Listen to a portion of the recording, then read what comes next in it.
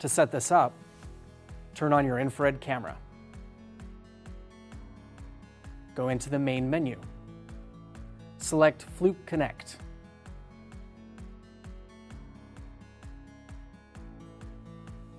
Follow the on-screen instructions and go to fluke.com/register/TI.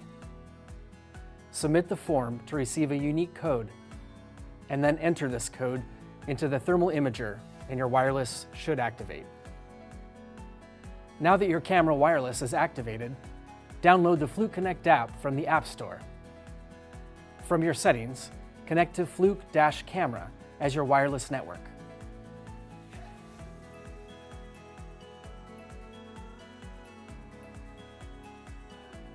Open up the Fluke Connect app and select your camera as the tool you'd like to connect to.